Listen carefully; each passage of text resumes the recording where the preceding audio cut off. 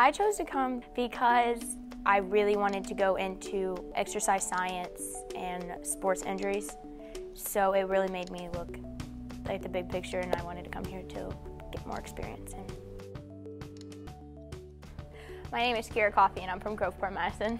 My name is Ariel Pichardo. I go to Groveport, Madison.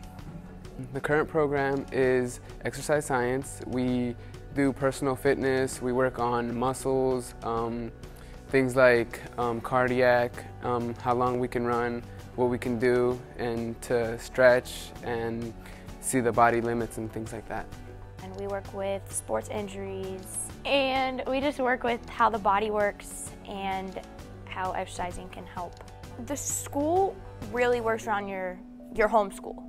I play volleyball all year long for school and club, and pretty much my life revolves around sports. I'm an athlete at Groveport. I run track, I do cross country. I'm mostly involved with sports, stuff like that, so I love sports. They let you leave early if you have sports, and you can still go to your games, your practices, like football games. The school works with you. I want to go to Bowling Green State University and become an athletic trainer.